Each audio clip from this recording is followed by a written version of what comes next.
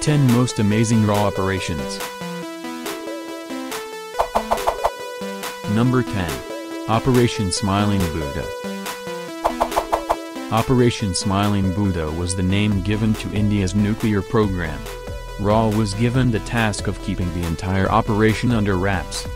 This was also the very first time that RAW was asked to get involved in a project inside India.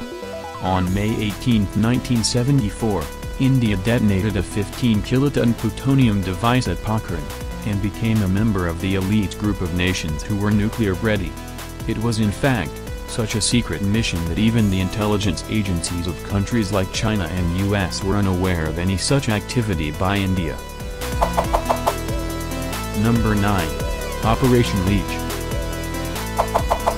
Surrounded by aeroplanes and dense forest, Myanmar had always been a tricky area for Indian intelligence. India wanted to promote democracy and help put a friendly government in the region. For this, RAW established Burmese rebel groups and pro-democracy parties in the region, like the Kachin Independence Army, KIA. India allowed KIA to carry out trade in jade and precious stones. They even gave out weapons to them. But when relations with KIA turned sour and it became a source of training and ammunition for northeastern rebel groups, RAW initiated Operation Leech. Their mission was to assassinate the Burmese rebel leaders as an example for other rebel groups that conspired against the welfare of Myanmar and India. In 1998, 6 top rebel leaders were shot dead and 34 Arakanese guerrillas were arrested on account of gun running in the country. Number 8. Khalistan Movement. The mid-80s was a dark period in India. Backed by the ISI, the Khalistani militancy was reaching its peak, enhancing the possibility of separation of Punjab from India. RAW set up 2 covert groups, Counterintelligence Team X or CITX and Counterintelligence Team J or CITJ. The objective of CITX was to target Pakistan while CITJ was supposed to target the Khalistani groups. RAW not only managed to flush out all the Khalistani militants from the streets of Punjab, but also destabilized a number of major cities in Pakistan, eventually forcing ISI to retreat and end all activities there. Number 7. Operation Chanakya. It was the RAW operation in the Kashmir to infiltrate various ISI-backed Kashmiri separatist groups, and restore peace in the Kashmir Valley. RAW not only managed to successfully infiltrate the area, but also found the evidence of ISI's involvement in the training and funding of Kashmiri separatist groups in the valley. They were also able to create a split in the terrorist organization, Hizbul Mujahideen, and create pro-Indian groups in Kashmir. Number 6. Operation Cactus. In November 1988, around 200 Tamil rebels, a part of the People's Liberation Organization of Tamil Eelam, PLOT, invaded Maldives, with orders from Indian Prime Minister Mr. Rajiv Gandhi. Indian Army sent 1,600 troops by air to restore order in there. RAW played a key role in this operation by providing the army with necessary intelligence. Swift and precise operation carried out by the Indian Army, Navy and RAW helped restoring government's rule in Maldives within hours. Number 5. Snatch Operations with IB.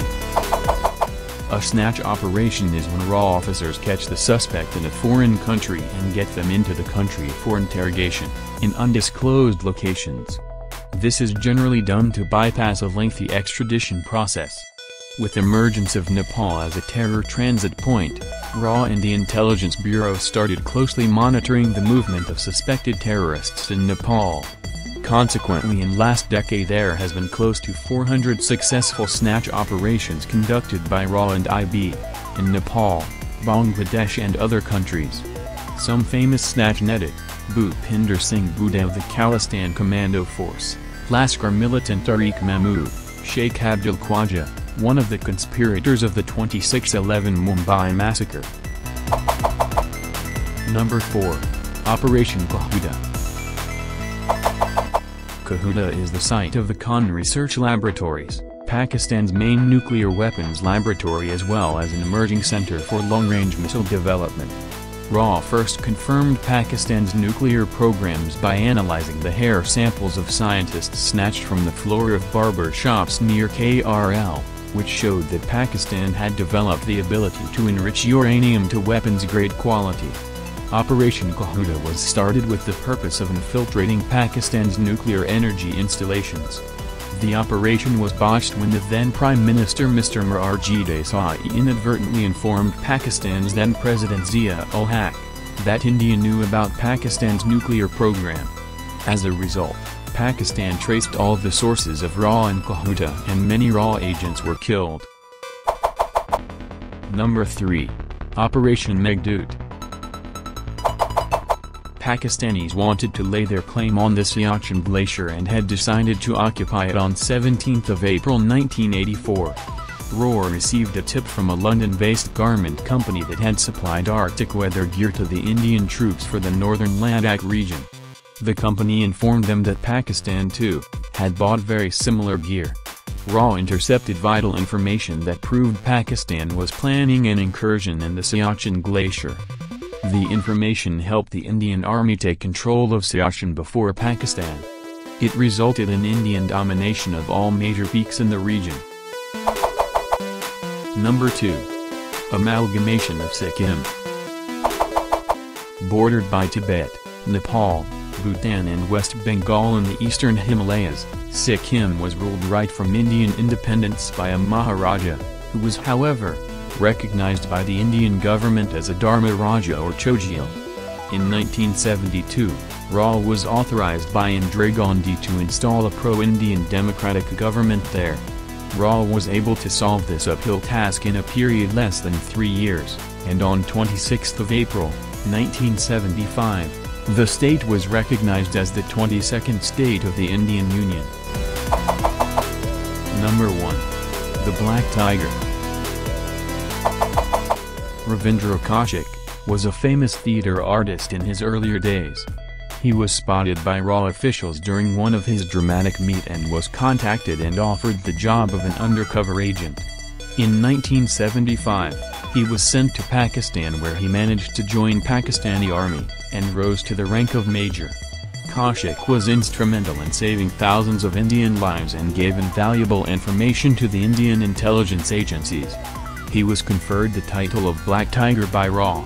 Kaushik's family claimed that the storyline of Bollywood movie Ek Tha Tiger was based on the life of Kaushik.